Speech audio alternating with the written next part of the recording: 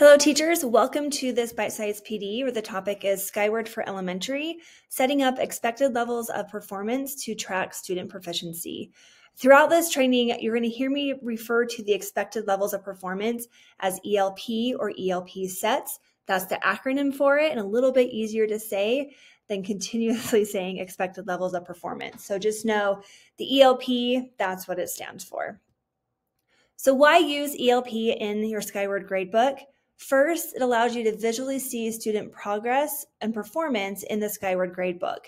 And the image you can see on the right-hand side, it color codes the scores, the 3, 2s, and 1s that you enter with green, yellow, red. So just a quick way for you to compile all the data from things like SAVIS, Wonders, and other formative data that you're collecting. You can quickly view patterns of mastery, and then it can help you and support you when you're doing your report cards and your SGPs throughout the year.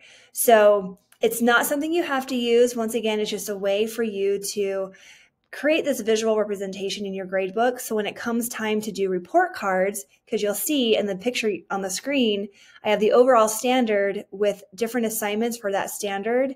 It's just a quick way to look across and quickly do that final grade that appears on the report card, those 3, 2s, 1s. So how do you enable and how do you use? Both videos on this slideshow go straight to the section of how to enable the ELP set in your gradebook, and then how to add an assignment and ensure that color coding happens. I'm going to get out of this presentation because I've learned if I try to present them from here, it's a little blurry.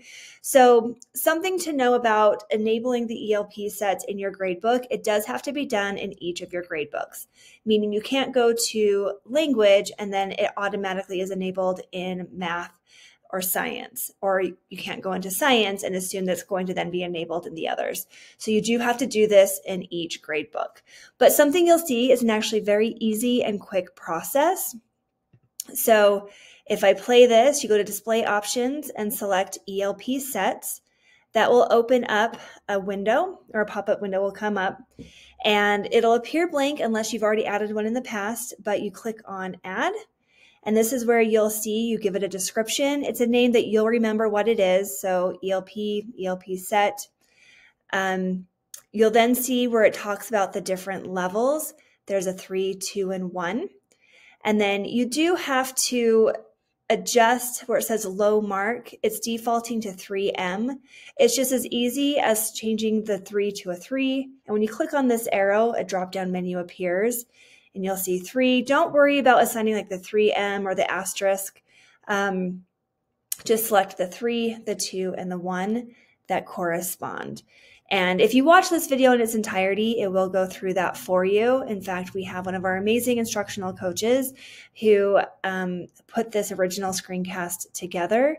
And so you'll see it's happening right here. The last thing you'll want to check is use as a default set.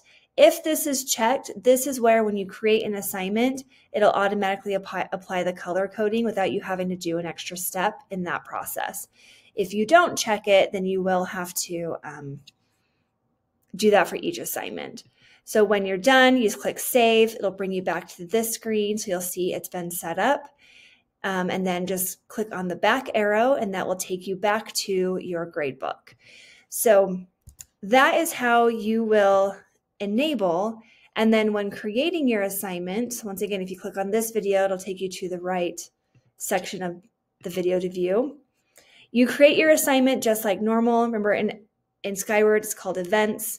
You click on add event, give it a description. You'll see the ELP set is there for you. So one thing to note with this, so when you're adding assignments to your Skyward gradebook, you're going to enter them as a 3, 2, or 1. You can't do something like add a 10 and it calculates what a 3 or a 2 or 1 would be. So you're essentially just going in and marking each assignment how you see as a 3, 2, or 1. You do have the option, like other assignments you add to Skyward, to apply this assignment to multiple standards. So that is an option. And then just make sure you hit save and back or save and add another. And if I'm going to fast forward on this video, you can go through and just start typing in your scores. This is a demonstration, you hit save, and then you can see where it's color coding that. So just imagine the possibility or how helpful it could be for you if you add multiple assignments to this standard to be able to identify where your students are in terms of their proficiency.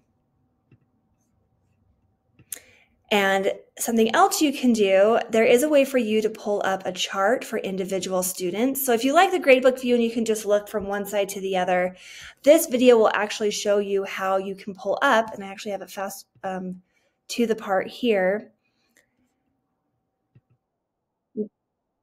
There.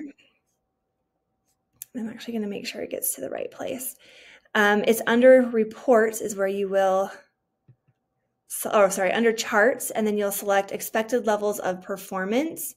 And when you first get that, don't let the view that you're going to see freak you out, because you're going to see it for everyone and all of the standards and assignments that you have entered.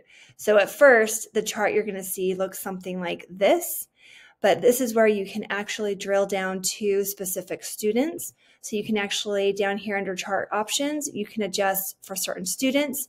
You can adjust for certain subjects, different skills. So it's a way for you to utilize, I'm going to fast forward.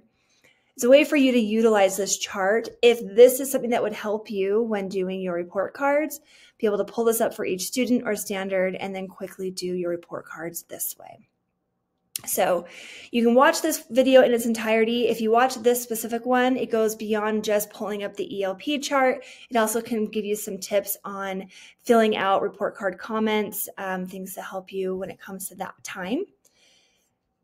So coming back to our slideshow, oops, let me pause this.